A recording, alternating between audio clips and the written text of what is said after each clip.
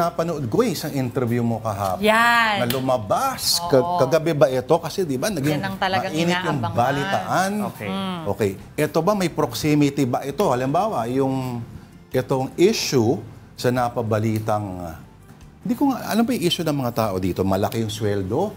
Si dating spokesperson Harry Roque, no? Na sinasabi na may nakitang dokumento at siya'y vouching for si AR, sabi nga ni Bon. AR, yun pala. Executive Assistant 3.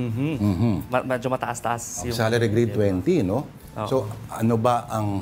Kung hihimayin natin, bago tayo pumunta doon sa interview mo, kung hihimayin natin, ano ba ang interest dito? Bakit nagtitrending siya? Ito ba yung nanggagaling from a place of hostility from a certain sector of society o ano? Balikan natin yung principles ng newsworthiness. Una, dahil former presidential spokesperson si Harry Roque, that makes him a prominent person, especially in politics, kahit sabihin pa natin na former siya. Pag nagsalita siya, di ba, merong weight yung kanyang sinasabi. No? Especially now na lumalabas siya sa mga prayer rallies, we'll talk about that later, at pinakikinggan siya ng tao. What he prayed for. Ayan o, di ba? So, the fact na news outlets are carrying that, sabihin, may weight yung kanyang statement. As a prominent political figure, tapos, it's really not much about proximity, but more about yung... As travel companion, may proximity siguro. Hindi, joke lang. Okay, tuloy. Okay. Yun, pero, going back to this, di ba, ito, should I say there's a bit of conflict, I guess, kasi you are a public official, tapos, merong nakitang dokumento na pirmado mo sa isang lugar na ni-raid ng police. That, I think, sets the conflict. That, conflict of interest. Yun. I don't think an item naman has to contain everything. Pero isa o dalawa lang okay na yun. Yes. Okay, so alam natin na being that whole brouhaha. Pero nung sa interview mo, Bri, mukhang cool lang naman siya. Sinasagot niya ng walang kapanik-panik. Parang mahinahon. At sinabi niya na matagal na yan. Marami yan sila. IT person pala who takes care of the social media. Tama nga ba? Oo. May mga clarify siya si Attorney Roque dun sa mga dun nga sa issue surrounding that. Nakita natin yung interview natin last night. He was all smiles actually. Kasi galing siya nun sa speech. He was the last person to speak at the prayer rally held in Angeles City, Pampanga. So imagine, Lord, from here... Yun ang proximate. Proximate kasi holiday kahapon, di ba? So medyo walang traffic. So medyo medyo may proximity naman kung tutuusin, di ba? Okay. Malapit doon. Malapit sa ano. Sige. So tuloy. Di ba? Remember, yung kung saan ni-raid yung Pogo hub na ni-raid is in Porac, which is another town in Pampanga. Then the prayer rally was held in Angeles City. Tapos, of course, former President Rodrigo Duterte didn't make it. So, nag-video message lang siya. Pupunta dapat siya doon. Oo, kasi prayer rally ng mga Duterte. Tapos, at mga supporters. And then, so Attorney Harry Roque was the last person to speak. Ayan. So, of course, dun sa part na yon, this is not the first time na may prayer rally, di ba? Ang mga Duterte. So, he, of course, echoed the sentiments, yung sinasabi niya na sentiments daw ng taong bayan, which is kailangan daw papanagutin ang mga Marcos sa mga pangako na hindi daw natutupad. So yun yung sinabi niya doon sa speech. Okay. Oo. Pero ano sinabi niya doon sa, ano muna yung sinabi niya doon sa yung pumutok na issue, kung saan nga, kung bakit nakita yung papel, pero hindi niya in-address naman siguro sa prayer rally yun, ano? Hindi. Doon sa interview mo, Oo, kaya nga medyo medyo lumapit na tayo talaga kasi at makikita niyo rin naman sa body language niya ni Attorney Roque na at some point nung tinatanong ko na yung tungkol dun sa documents that were found in the raided Pogo hub, medyo umiiwas na, medyo naglalakad na siya. So of course I had to catch up with him, 'di ba? So he said, essentially yung sinabi niya, he echoed what the Presidential Anti-Organized Crime Commission said last Saturday na yung mga dokumento had no criminal nature. So parang innocent yung So ang una mong tinanong ay tungkol sa documents. Una. Actually, hindi. O yung nirekta mo na agad may siningit muna ako kasi dahil nga he came from the speech. Yes. 'Di ba?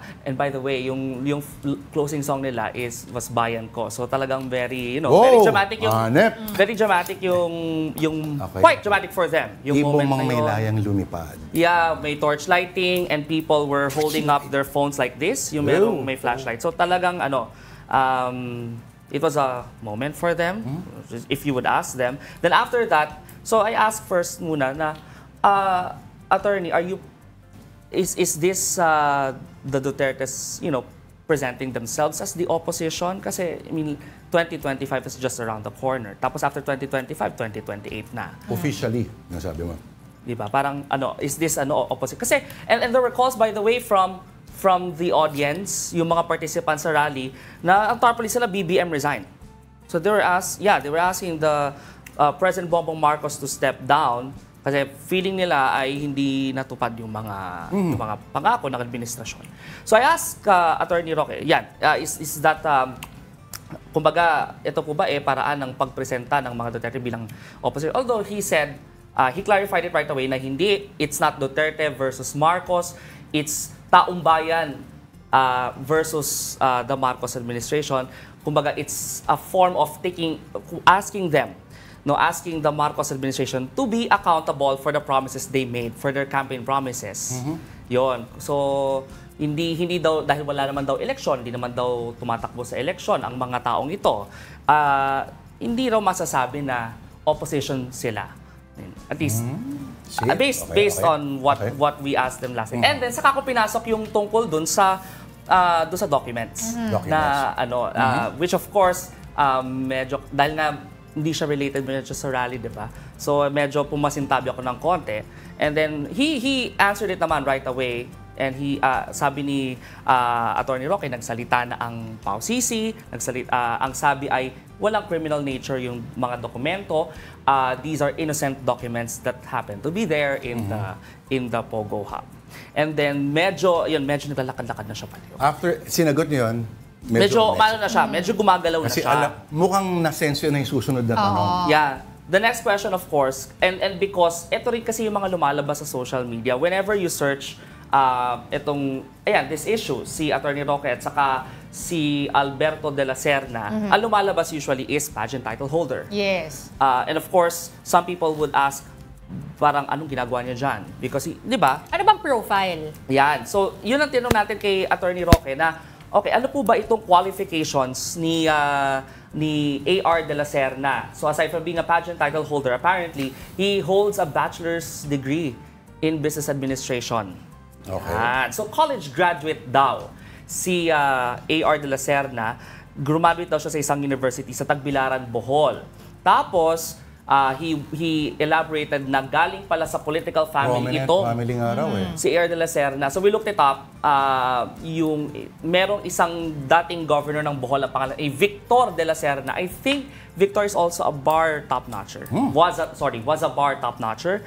Victor de la Serna used to be governor of the province of Bohol. Tapos meron pa raw isa pang kamag-anak si AR na vice mayor naman dati. So, sabihin, merong political roots. Brian, singit ko lang, no? Kasi, di ba, nailatag yung profile niya, college graduate siya, comes from a political family. Pero, yung isa sa mga tanong ng ating mga netizens is, does that give him the license to take care or be kumbaga, overqualified nga travel companion nga kasi, sabi, for medical reasons, di ba? Meron bang gano'n? May background ba siya sa ganyan? Sa medical background? Well, yan ang hindi masyadong in-elaborate ni Attorney Roque. But again, ito lobas na rin sa Philippine Star ito, lobas na rin sa ibang publications na yung degree na hawak ni AR is business administration. So, not healthcare, hindi nursing, hindi medicine, it's business administration.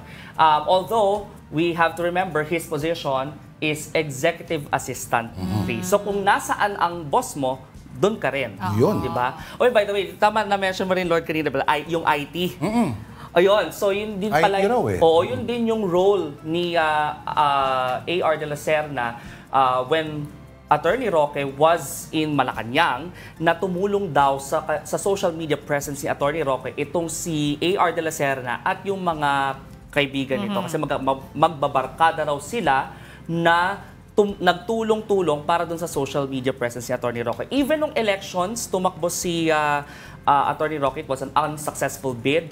A.R. de la Serna and his friends also helped him with that, yung social media presence. Sayang yung effort. Mukhang magagaling pa naman, di ba? Yeah. Kita mo? So overqualified pala pagdating sa... Pero anyway, ito ba yung first time mo na-interview na ba si Attorney Roque in the past, right?